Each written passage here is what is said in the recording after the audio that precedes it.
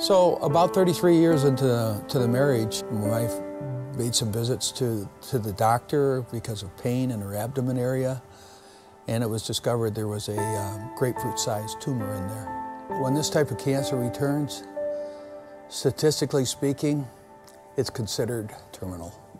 We've been in past small groups, and when all of this came down with our communication as it is today, the word spread.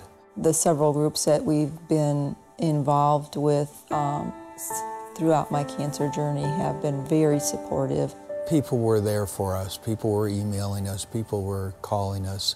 They're there. What can they do? How can they help? But the fact that somebody's there and they're just sitting, they're just listening, they're hearing you, their presence is gigantic. I think we had dinners for over a month, and it was great. And all that was just really wonderful. I just can't imagine going through something like this without a supportive group like that.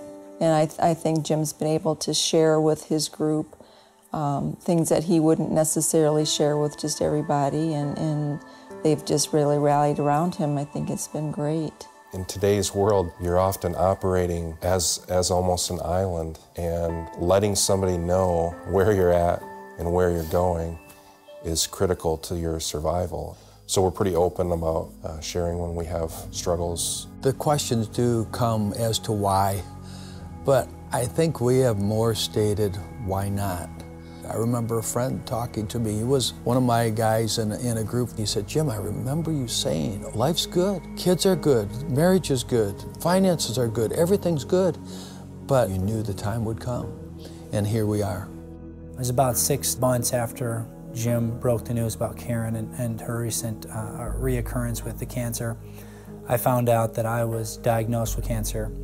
It truly did bring a whole new perspective on life. When I talk to other people that are going through tough stuff, difficulties, I really do have a feel and a compassion for what they're going through. It's much easier to go through something like this when you know someone else has experienced it, and not only them, but I had the concerns of my small group. Where this person was put there at just the right time. They're just wonderful examples, regardless of their circumstances. That's a wonderful testimony of strength that helps me through my situations. Biggest fear as I go through all of this, very honestly, is when you've got a great best friend relationship of 38.5 years where you're doing everything together, you enjoy the same things, and you hang out together, is the fear of loneliness. I'm concerned about that. Yet, when I talk to guys that are in my group, they remind me, and I know this is true, that God's going to be there. He is going to be there. And one of the things that hit me huge when I was really seeking after God and trying to listen to Him was this thought that came to my mind. It was incredible. This thought that came, "Jim, I will never leave you or forsake you."